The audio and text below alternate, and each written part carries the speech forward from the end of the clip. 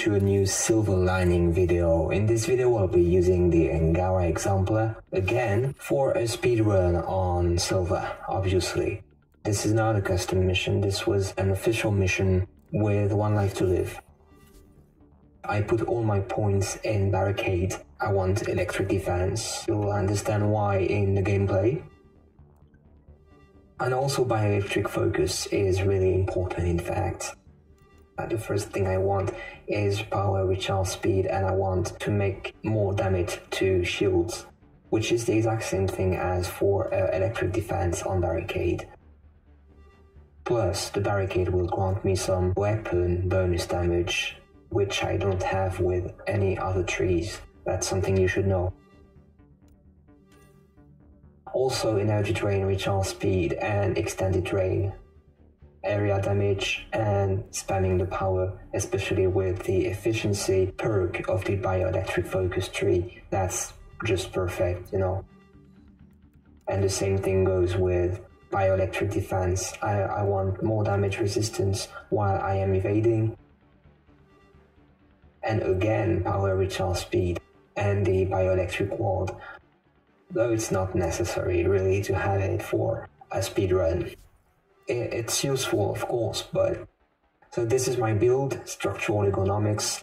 I could have used the expert package to grant me even more weapon damage on my pistol, but I chose structural ergonomics because I wanted to spam my power, and even on silver that's okay, weapon damage is okay. So basically, if I want to speedrun the thing, I cannot die on this mission. This is one life to live, okay? So I cannot die at all. Hostile territory, people. Secure this position and stay sharp.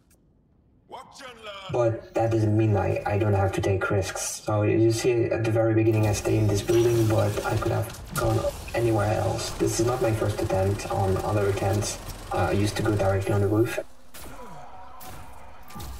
And what I want is to prime the enemy and detonate as soon as I see one enemy.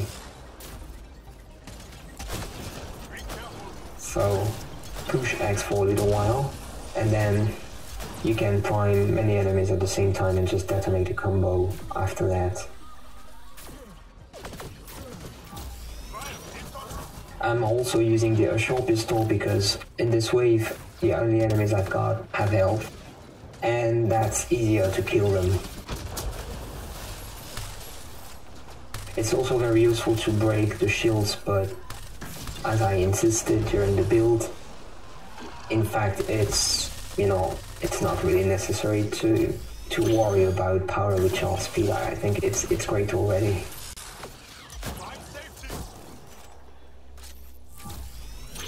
So yeah, this was not my first attempt, but this was my best attempt. Ironically, I didn't really have the time to manage a sub 10 solo. But I chose this mission because the two objectives were target objectives. And, you know, the challenges of the day were tech power and this map. So, yeah, ergonomically speaking, the Angara Exemplar was the best choice to finish all these challenges.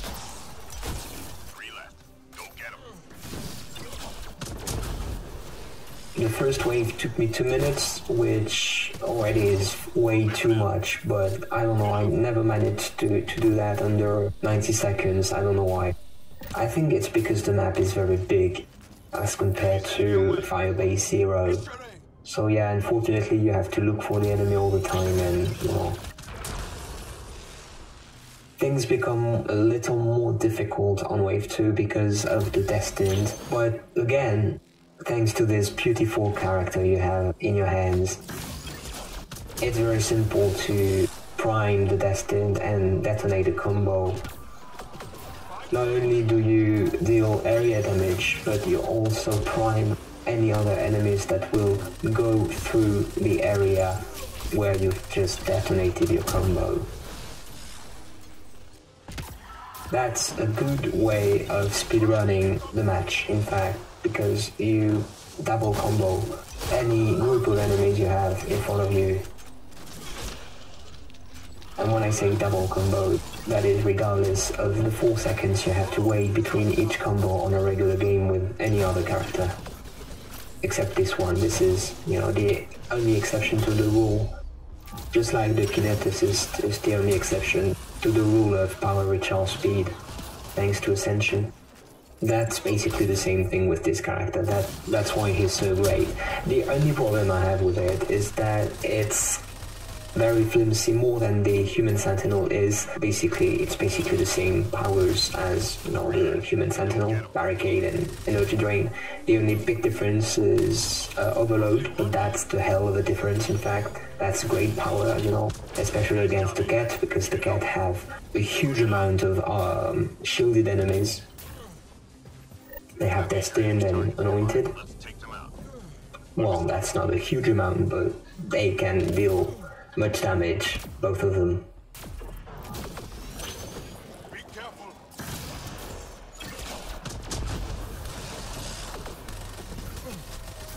Scratch one target. I try to get rid of the targets as soon as possible, but sometimes you'll see I just miss, especially Energy Drain. I don't know. It's because there are some elements in the environment, and sometimes I aim at these objects in the world, and unfortunately, instead of shooting the enemy, the Angara would shoot the object instead. And I don't know, it's especially with Energy Drain, I don't know why, but still. And there's also a few seconds between each target, which can be really frustrating because you have to wait and you don't really know where it's going to spawn. Also, given that it's not a custom match, I didn't even know what the targets were going to be. No chance that it was going to be an armored enemy like the Fiends or an Ascendant. On wave 6 I'm not saying, because there's already an Ascendant on the field, but, you know, on wave 3 it would have been impossible. It might have been an Anointed though, not on Bronze, but on Silver you might have an Anointed on such games, you know, anyway.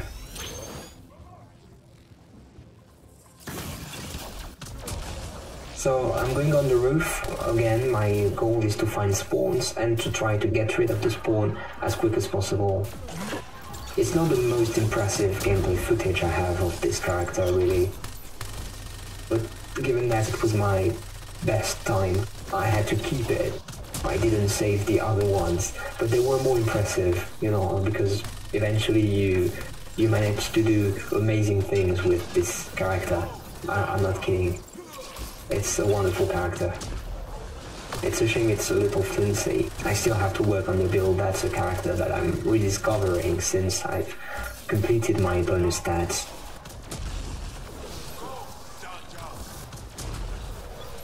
Wave 4 has nothing exceptional if you compare Silver and Bronze, including the Anointed. There are only 4 enemy types on the field, and the Ascendant will only show up in the next wave.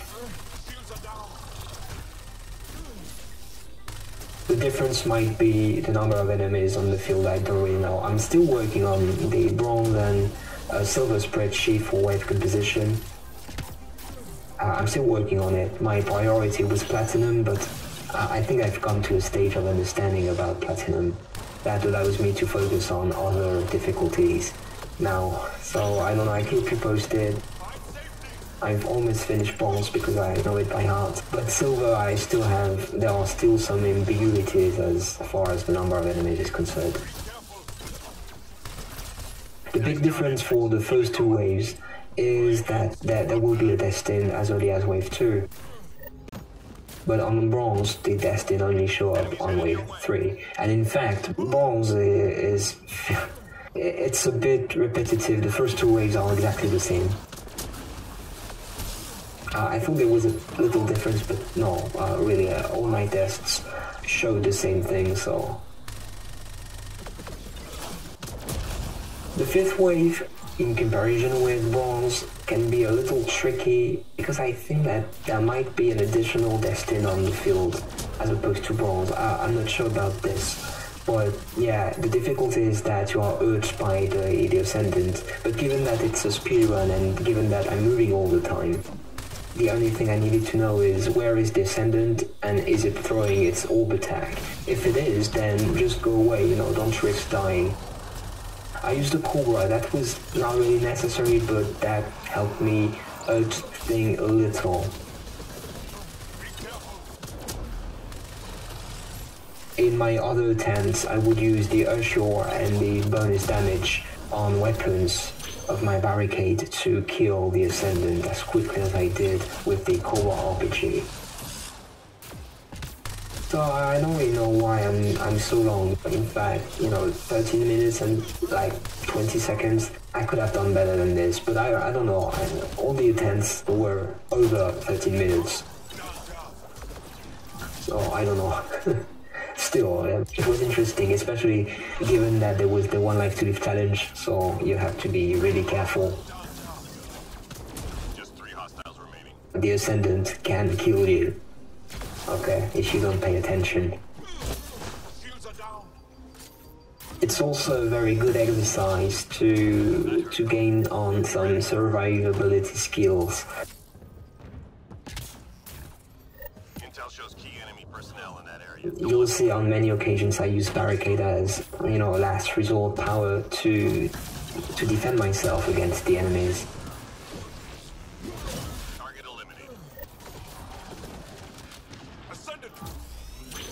I'm not killing anything now except the targets, simply because if I kill anything that will respawn except the Ascendant and the Fiend, but they are not so annoying right now. Target eliminated. Info on a new target incoming. It would have been very annoying had I had hack or upload, for instance, but given that it's target and given that I have to move all the time, they are not so boring, so...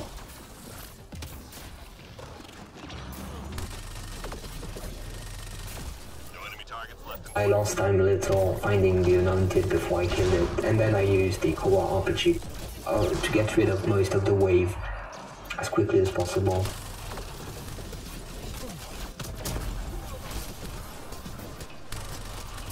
The moment wave 6 is finished, I know exactly what my time is going to be, obviously, because there's only 2 minutes and 5 seconds for the extraction, and there's also, I think, between 5 and 10 seconds between each wave. 3 more to go.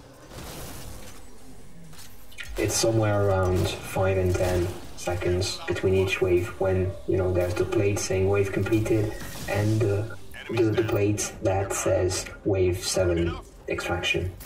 There are a few seconds you have to wait.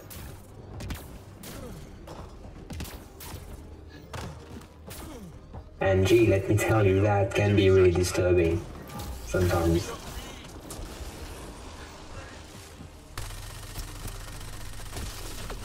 And, you know, it's part of the speedrun, in fact, having the time as we do now. That was not the case with Mass Effect 3, but with Mass Effect Andromeda you can have an eye on the time you're making at any moment in your game. You can have a look at how fast or how slow you've been so far.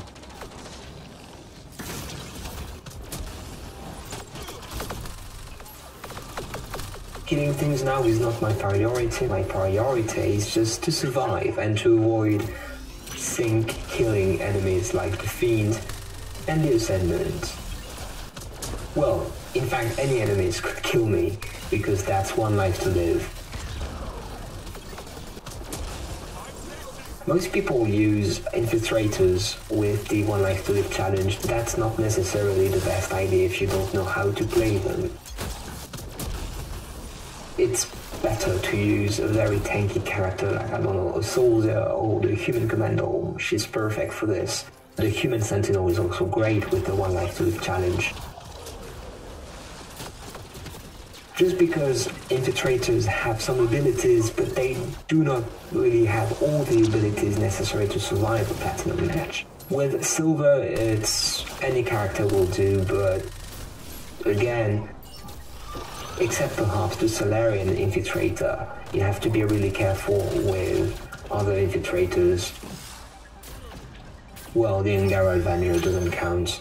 She's too OP, so no worries about it. So yeah, that was a fun match. I hope you enjoyed this video. I'll try to post other silver builds, though it's not really the priority of players to be spending time on silver. There's nothing really extraordinary on silver.